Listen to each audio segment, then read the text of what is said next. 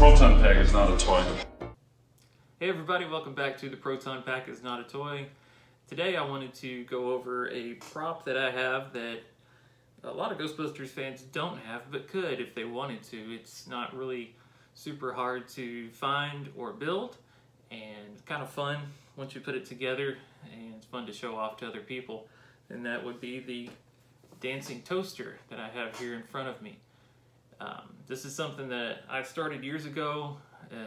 Didn't quite finish it or get it to the level that I wanted it to be at the time when I first started, and it sat in a box for a while until I finally dug it out this week and tinkered with it, put some better materials inside to help solidify all the stuff on the inside, and works pretty good now, so I'm pretty happy with it. I did post a quick little YouTube Shorts video of it, so maybe you saw that. Had the Jackie Wilson music in the background playing higher and higher, so that was kind of fun to finally finish it to that point. And just kind of wanted to show you the prop itself, and then let you know if you wanted to build one of your own, where to start, what parts to gather, and then your own ingenuity. You can kind of put this together. There are some threads and tutorials on gbfans.com. If you just go in there and look under tutorials, or just search dancing toaster, you'll find a lot of the information that you need to know. But just to show mine off here to begin with, if you didn't see the other video, it does work by remote.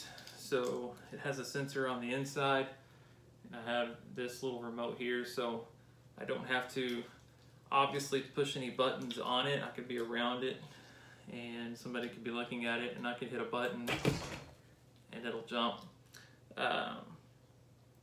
So my button my fob here has 4 buttons, A, B, C, and D.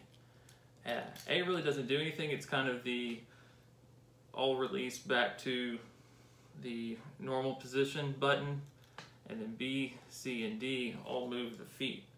C moves 2 feet at the same time, and then B and D move individual feet.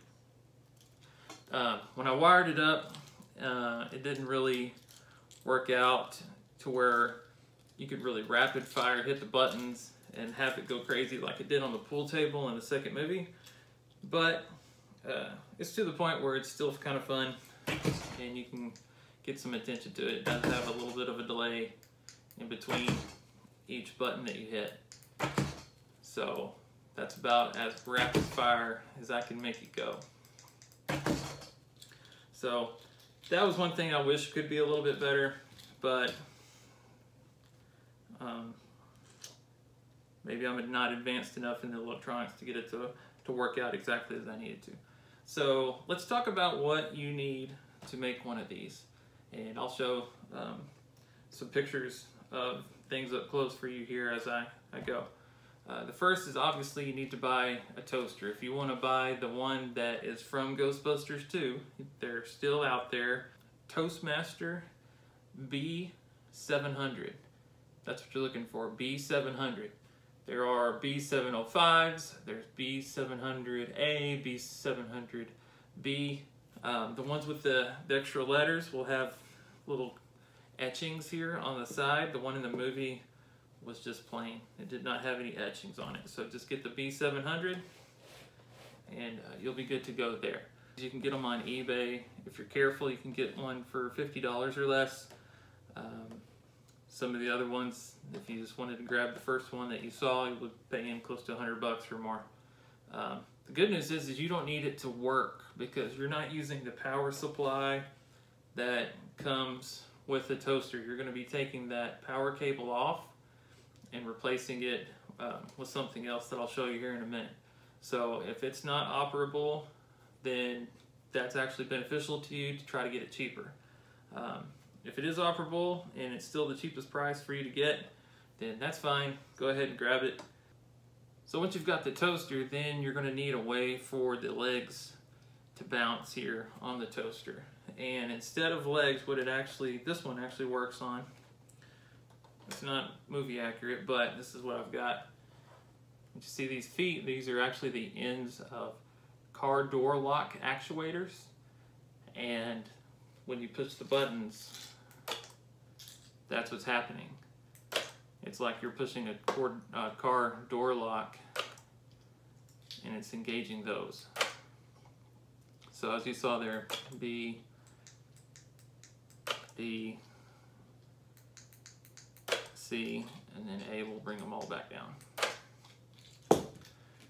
So 4 of those, and I'll post a picture here of one that you can see where you can get a set of 4 of them on Amazon for not a whole lot of money.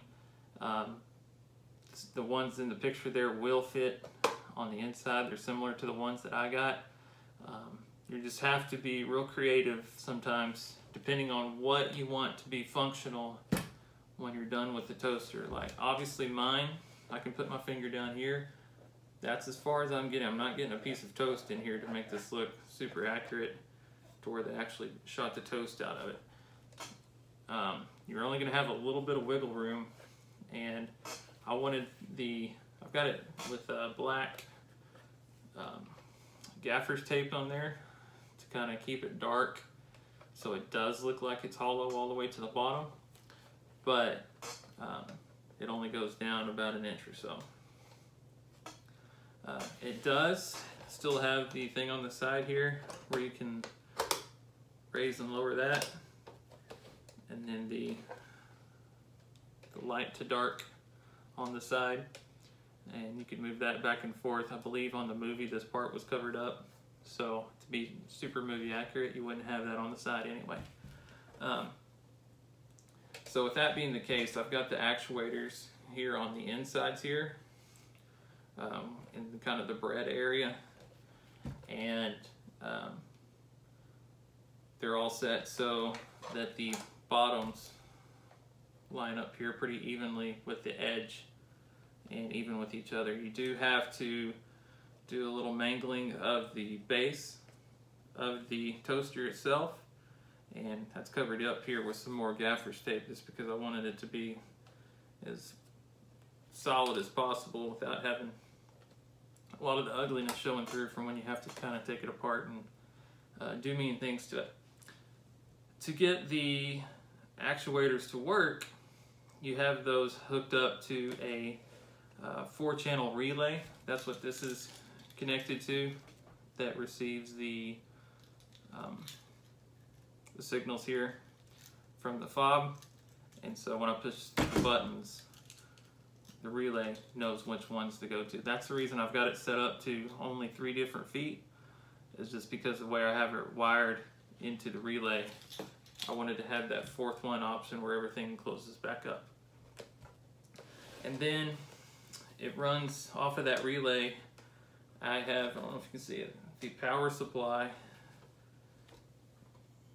is basically, kind of see it there, just a laptop power supply brick over here, and that's what everything hooks up to. So I can unplug it here, and I could put it on a shelf if I wanted to without having that whole wire sticking anywhere. So I could display it for when I wanted it, and then just bring out the power supply for when I need it.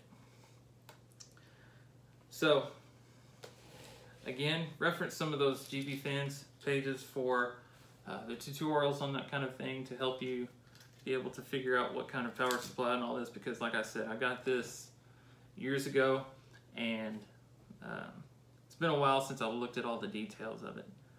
So if you want to be able to build one on your own, then check out those, and that'll help you out more than I'm able to right now, because I haven't gone back and done all the research on the specific part numbers and everything that exactly you'll need. I don't know if you have to be careful of the voltage or anything. I do know that I added, I think a more powerful voltage to it to try to get a bigger jump out of it. But like I said, it's been years since I first bought all the stuff I needed for this, and it just sat in a box.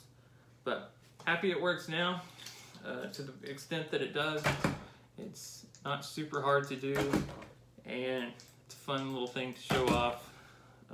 Put it on a table at a Comic-Con, or impress your friends at a party or your kids. It's a fun thing to play with. So thought it'd be fun to show you guys that, and let you know of how to build one if you wanted to. If you have any questions, like I said, check out GB Fans for the tutorials, and post anything if you want in the comments if it's something that I can remember, and I'll be sure and answer you on that, or I might just direct you to a better option.